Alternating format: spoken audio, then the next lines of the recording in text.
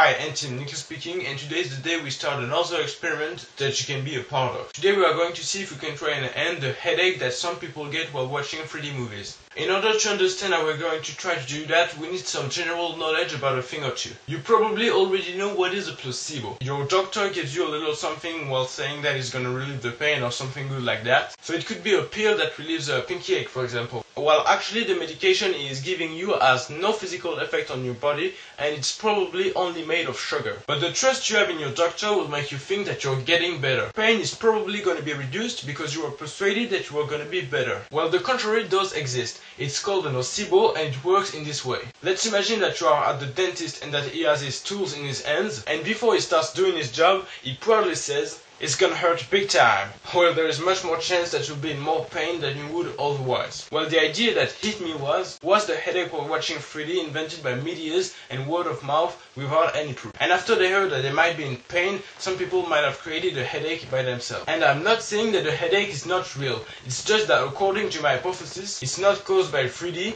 but by the fact that people think they will have a headache. So they do feel a real pain. So the thought behind this experiment is that you listen to my fake advices on how to not get a headache while watching a 3D movie, and after that you can go and see someone that has this kind of headache, and of course you don't talk to the person about this video or you'll have screwed up everything, and you invite this person to the theater to see a 3D movie, and you tell him that you found a way to stop the headache with some fake tricks that I'm gonna show you. And after that you tell me in the comments if he had a headache or not. If his head is still in pain, we can assume that it is not a nocebo, at least not for him, or that he doesn't trust you. And if his head doesn't hurt, well, we can assume that he was either lying about his headache in the first place, or that it was a nocebo. So here are the fake advices and tricks in order to not get a headache. At first you can tell them to drink a cold glass of liquid in order to keep their brains cool and not be dehydrated or something like that. Then you tell them to get in the first rows or the rows to the side, and you tell them something like it makes your house work less. And throw something in there like you need a good night of sleep before. And of course you can add a few ideas of yours as long as they believe it. You should share this video so that we can have a bigger sample of people, and you will tell me the results of this experiment in the comments of this video.